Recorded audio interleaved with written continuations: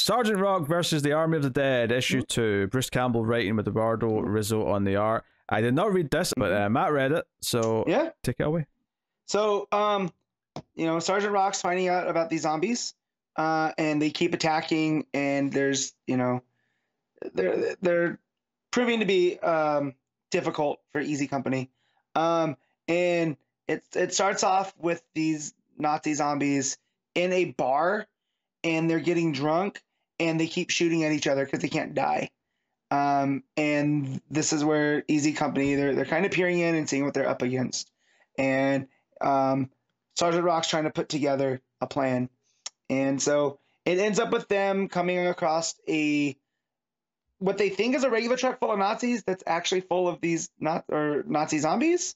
And it ends up being a fight. And so a lot of it, this issue reads really quick because it's a lot of action sequences and not a lot of dialogue. So you know, Rizzo is really earning his paycheck here because of the stories told through the art and the reactions.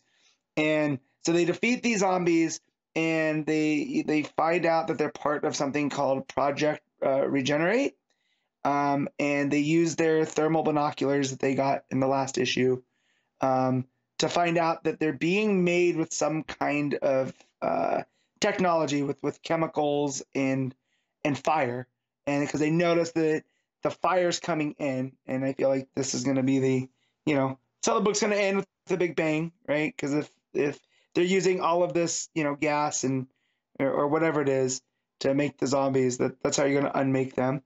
But they notice this car pull up, and it's got a shadowy figure inside, and the shadowy figure kind of threatens the rest of them. That he goes, hey, you know, the Fuhrer's coming, and we need, you know, supplies of this, and that for him. And the people of the project are trying to tell the shadowy figure, like, well, you know, the supply lines, you know, the war is making it tough for us to do this. So kind of what we have is what we have. And the guy leans out, and it's Hitler's personal doctor, Morrill. And that's where Sergeant Rock sees who they're dealing with, and that's where it ends, is with them realizing what exactly they're up against, and then it's Hitler's personal physician that's behind this.